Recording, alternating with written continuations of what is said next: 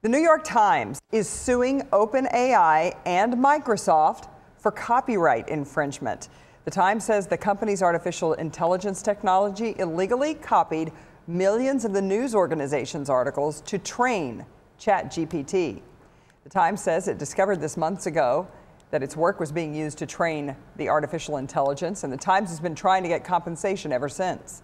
The newspaper is seeking monetary damages as well as destruction of the artificial intelligence models that incorporate its journalism.